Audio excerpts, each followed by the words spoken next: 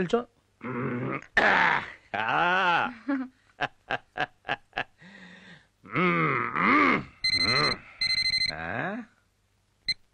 Hello sir, నేను constable ఏడుగొండలో మాట్లాడుతున్నాను sir. చెప్పా సార్, ఇక్కడ కొంపలు అంటుకుపోతున్నాయి సార్. కొంపలు అంటుకుపోతే ఫైర్ స్టేషన్ కి ఫోన్ చేసుకోవాలి. ఎవరు అనుకున్నావు? నేను డిఎస్పీ ప్రకాష్. సార్, కొంపలంటే ఆ కొంపలు కాదు సార్. ఇక్కడ రామకృష్ణ బస్ స్టాప్ లో అబ్బాయిలు అమ్మాయిల్ని మూకుముడిగా రేపు చేసేస్తున్నారు సార్. మీరు ఉన్న ఫలంగా వచ్చి వాళ్ళని పట్టేసుకుంటే మీకు రాష్ట్రపతి అవార్డు ఖాయం సార్. వాళ్ళని అలాగే కంటిన్యూ చేస్తూ ఉండమను, నేను వచ్చి అరెస్ట్ చేసేస్తాను. ఈ సెంటెన్స్ పై వాడికి మనం డ్రెస్సులు మార్చుకుందాం, కథ ఫినిష్ అయిపోతుంది. పద. అలాగే సార్. Hello, control రూమా? ఎవడది? నేను డిఎస్పీ ప్రకాష్ మాట్లాడుతున్నాను. అర్జెంట్ గా ఒక ఎస్ఐ 10 మంది కానిస్టేబుల్స్ రామకృష్ణ బస్ స్టాప్ కు వచ్చేయాలి. డ్రైవర్ యాండి, ఎక్కడికి వెళ్తున్నారు? మంచి ప్రమోషన్ పని మీద వెళ్తున్నాను. ఒకసారి కింద చూసుకోండి. మనకి కింద చూసుకోవడమే లేదు, అంతా పైనే. యాండి, నా మాట వినండి. వెళ్ళి లోపల పని చూసుకో. అయ్యో, నేను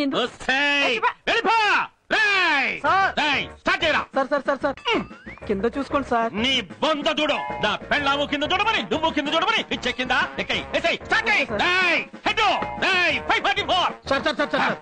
ఎమర్జెన్సీ పని మీద బయటకు వెళ్తున్నావు. ఎక్కేయండి. ఒక్కసారి కింద చూడండి. ప్రతి వాడు కింద కింద అనేవాడు ఏమిటా మీ పిచ్చుకోలా?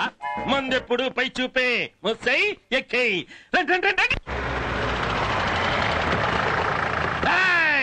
ఎక్కడా ఎక్కడా రేపులెక్కడా?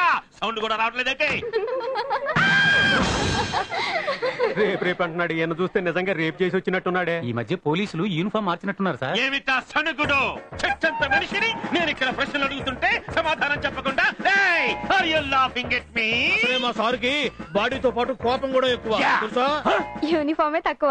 ఎవరది ఆ కొత్త కూర్చుంది? యూనిఫామ్ తక్కువని మళ్ళీ కుయ్యండి. కుత మర్యాదగా అడుగుతున్నాము. రేప్ చేసింది ఎవరు? మా సార్కి డీటెయిల్డ్ గా చెప్పండి. రేప్ సంగతి తర్వాత, ముందు మీ బాస్ ని కింద చూసుకోమనండి. నా చూపెప్పుడు అయినే. అవును, ఇప్పుడు ఎవరు ఎవరిని ఎంతసేపు ఎలా రేప్ చేశారో చెప్పండి. కాగితం మీద రాసివ్వండి. చెప్పండి. నమస్కారం సార్. ఏసీపీ గారు sir. Sir, good morning sir. ఏంటి, ఏం జరుగుతోంది ఇక్కడ? ఈ ట్రాఫిక్ జామ్ ఏంటి? ట్రాఫిక్ జామ్ కారణం ఇదే సార్. What is this? ఇక్కడ అబ్బాయిలు రేప్ చేస్తున్నారని వెంటనే బయలుదేరమని ఫోన్ వస్తే వచ్చేసారు sir. Disgrace to the sir. Sir sir బొందు నిన్ను సిఐగా డీప్రమోట్ చేస్తున్నారు. Sorry sir. No excuse. Go and wear the inform. Ratnam sir, come on, clear the traffic. అట్లాగే సార్. వెళ్ళండి. సిఐ గారు, నేను ట్రాఫిక్ క్లియర్ చేసి వస్తాను. చావు.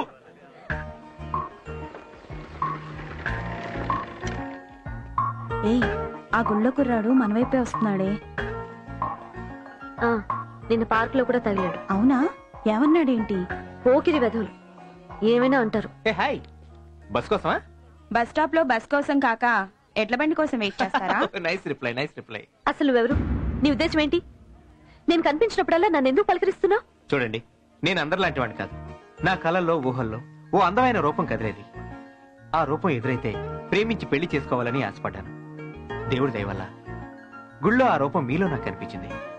ఆ తర్వాత పార్కులో, ఇలా బస్ స్టాప్ లో మిమ్మల్ని చూశాను, మాట్లాడాను. ప్రేమిస్తే మిమ్మల్ని ప్రేమించాలి, పెళ్లి చేసుకుంటే మిమ్మల్ని చేసుకోవాలి.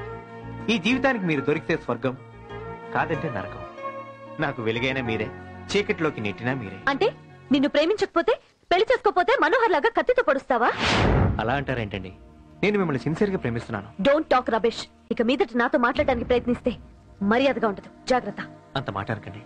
నా ఊహ తగ్గట్టుగా మీరు దొరికారు. మీ మీదే ఆశలు పెంచుకున్నాను. ఏ స్వప్న, ఉండవే.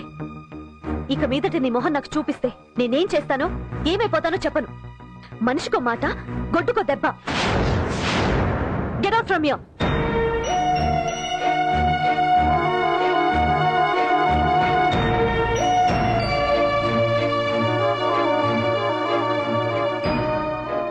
స్వప్న,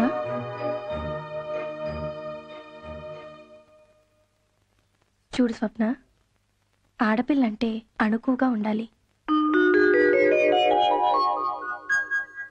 అభము శుభమిరుగని ఆడకూతుళ్లను పట్టపగలు అనుభవించి చంపి కాల్చి బూడిద చేసే కామ పిశాచులున్న కాలమమ్మ ఇది.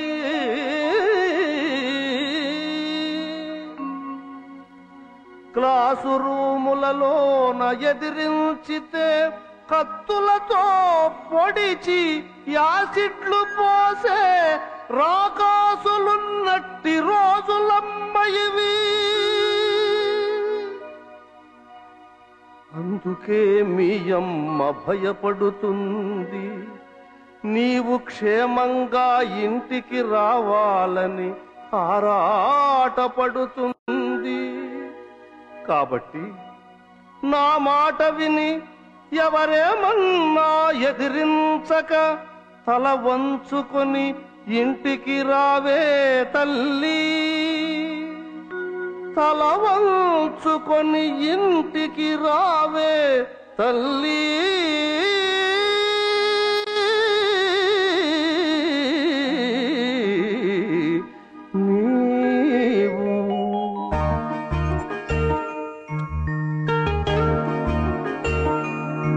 అంటే నేను ప్రేమించకపోతే పెళ్లి చేసుకోకపోతే మనోహర్లా కన్నకు పొడుస్తావా? Don't talk Ramesh. ఇక మీద నాతో మాట్లాడడానికి ప్రయత్నిస్తే నేనేం చేస్తానో నాకే తెలియదు.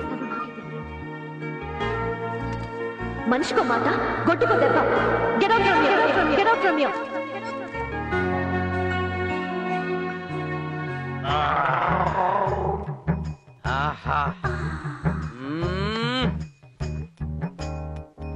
చైనేశ్వరంబా దా దా, మూడు మంచి వేడిగా ఉంది. దా వస్తున్నా. దా దా. ఆహా, తలిపేయ్. Close the door. Keep it here. You SIT here. ఏమే ఇప్పుడు నువ్వు ఎలా ఉన్నావు తెలుసా? ఎంత అందంగా ఉన్నావు తెలుసా? స్వర్గం నుంచి కాలు జారిన రంబలా ఉన్నావు. రంభ ఊర్వశి తలదన్నే రమణీలమయదవే. ఆ తర్వాత నీ పాట వచ్చా? నేను పాడనా? పాడు. పిలువురా నీ ఆధీనములో నన్నేదో ఒకటి చెయ్యవురా. ఎలా ఉంది నా గొంతు? నీ గొంత మొన్నేదో పొరపాటు అన్నాను గాని అచ్చు పి సుశీల లాగా ఉంది. తర్వాత తర్వాత తర్వాత ఏంటంటే నువ్వు ఇలా కూర్చో. రగులుతుంది మొగలి పొద ఒకల మారి కన్నయ్యదా, నాగిని నై వస్తున్నా జంబడావై ఉంటావో కాటేస్తావో. ఏమండి ఏమండి ఒక విషయం, నా తమ్ముడిని దత్తత తీసుకుంటారా? ఏంటి తమ్ముడిని దత్తత తీసుకోవాలా? ఆగో ఆగలేక ఆగో. అర్ధరాత్రి తమ్ముడు అని పిలిస్తే వస్తాడంటే? అందుగలడు ఇందులేడని ఎక్కడైనా ఉండొచ్చు నా బ్రదరు తమ్ముడు. ఎక్కడైనా ఉంటాడా? ఈ గద్దలో ఉన్నాడా? Of course. ఈ ఫ్యాన్ లో ఉన్నాడా? I don't know. ఈ సోఫా కింద ఉన్నాడా? Yeah. ఈ బీరువాలో ఉన్నాడా? ఉండొచ్చేమో. చూపించవే. ఓపెన్. నువ్వు బీరువాలోకి ఎప్పుడు వచ్చావురా? బీరువాలనే కాదు, అవసరమైతే రిజర్వ్ బ్యాంకు లాకర్లో కూడా దొరుకుతాయి. నా డబ్బులు తీసుకోవడానికి నీకు ఎంత ధైర్యంరా? తన్నానంటే నువ్వు ఎక్కడ పడతావు నాకే తెలియదు. నాకు మాత్రం రెండే తెలుసు. ఏంటి? ఇస్తే రాజమార్గంలో తీసుకెళ్తాం, లేకపోతే దొంగ మార్గంలో దోచుకెళ్తాం. ఏంటో దోచుకెళ్ళేది? నా డబ్బులకి నా డబ్బులకి నా డబ్బులకి ఏంటి ఇచ్చేది? బావ డబ్బు ఇకపోతే బామ్మతికి దోచుకునే హక్కు ఎప్పుడూ ఉంటది. అట్లా ఇది అయిపోగానే వస్తా. By by సీడియో. ఇట్టి అంటున్నావంటే పాతి పెడతా నిన్ను.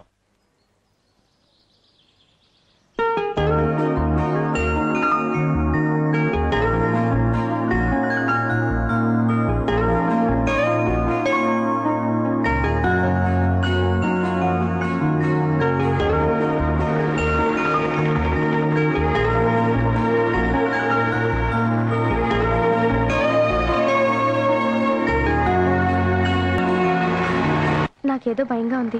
మన పెళ్లి జరుగుతుందా మనోజ్? శ్వేత, మన పెళ్లికి ఎవరు అడ్డొచ్చినా ఎదుర్కొంటాను. మళ్ళీ ఎందుకు వచ్చావు? నీ వెంట పడ్డ నన్ను కాదని నువ్వు వీడి వెంటబడి లవ్ చేస్తావా? నాకు దక్కని నీ అందం ఇంకెవ్వరికి దక్కడానికి వీల్లేదు. ఇదేంటో తెలుసా? యాసిడ్. దీన్ని నీ మొహం మీద పోస్తే కుష్టివాడు కూడా నిన్ను ప్రేమించడు. నిన్ను వదలనే.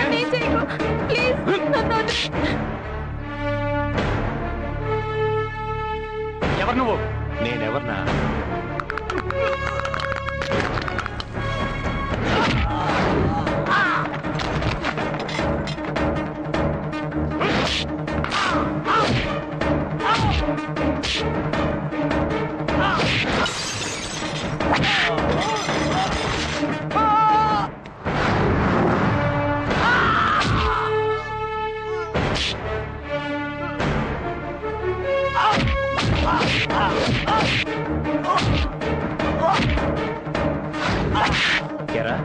ఎవరో కని పెంచి పెద్ద చేసి చదివిస్తుంటే ఆ అమ్మాయి మీద యాసిడ్ పోసి తన జీవితాన్ని నాశనం చేసే హక్కు ఎవరిచ్చారా నీకు? ప్రేమించడం తప్పు కాదు, ఆ విషయం చెప్పడం తప్పు కాదు. ఒకసారి అమ్మాయి రిఫ్యూజ్ చేశాక నిజమైన ప్రేమికుడైతే మళ్ళీ ఆ అమ్మాయి జోలికి వెళ్ళకూడదు. అయినా యాసిడ్ పోస్తే శాడిజం అవుతుంది కానీ ప్రేమ ఎలా అవుతుందిరా? మళ్ళీ ఇంకోసారి ఇలాంటి ప్రయత్నం చేసావో నువ్వెక్కడున్నా సరే నేను వదిలిపెట్టను.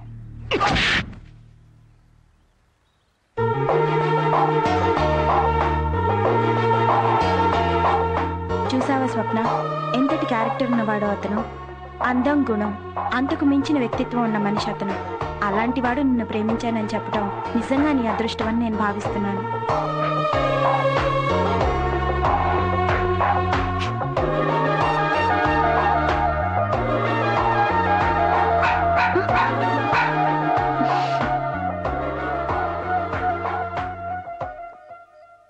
నిన్ను నిర్లక్ష్యం చేశానని కోపం వచ్చిందా? నాకు కనిపించద్దని వార్నింగ్ ఇచ్చానే, అతన్ని ఈరోజు నేను చూశాను. అతని మనసు తెలుసుకున్నాను. చాలా మంచివాడు. తెలియక అతని మనసుని మాటలతో గాయపరిచాను. మళ్ళీ అతను కనిపిస్తాడో లేదో. కనిపిస్తే మాత్రం ఇలా అతన్ని కూడా ముద్దు పెట్టుకుంటాను.